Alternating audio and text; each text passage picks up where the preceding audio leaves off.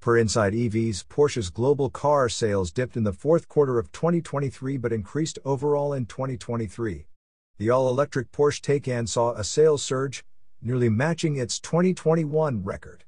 The Taycan's success bodes well for the upcoming all-electric Macan. In the fourth quarter, the Taycan sold 12,744 units, a 31% jump, claiming a 16.4% share of Porsche's total sales. Throughout 2023, Taycan sales hit 40,629, up 17% from the previous year. In the United States alone, Taycan sales rose by 58% in Q4 and 4% annually. Porsche's electric vehicle momentum is strong, and we're eager to see if this trend continues into 2024. You are listening to Yuan News.